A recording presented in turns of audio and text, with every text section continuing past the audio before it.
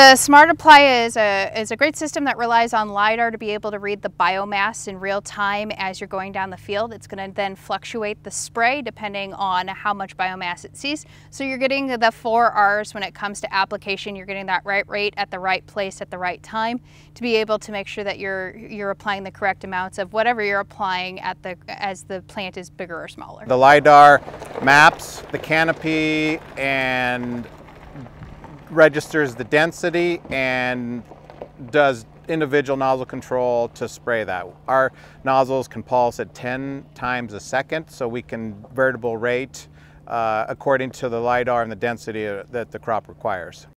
Putting a flat rate, depending on if it's a small tree or a large tree, as an example, you've got a couple of different issues there. That larger tree isn't getting enough of whatever it needs. That smaller tree may be over applied. Whenever you over or under apply any sort of pesticide, specifically then you have pesticide resistance. You over or under apply nutrients, and all of a sudden you have all those nutrient imbalances that makes a plant not do well. So what it does is it allows each plant to get individually what it needs. We're not going to treat a field like a monolith. We're going to be able to give each individual tree, plant, whatever you have, exactly what it needs. So now all of a sudden you're not over applying.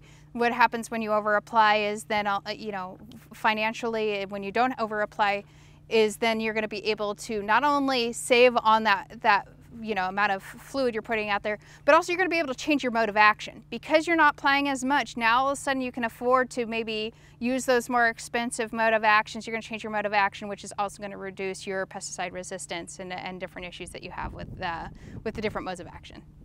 This system saves farmers chemical, and in saving chemical, obviously, it saves their pocketbook.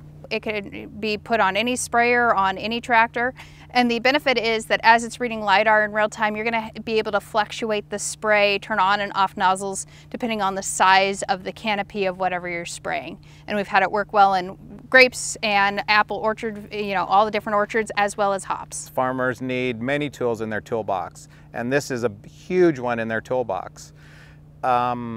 It saves them money, it saves the environment.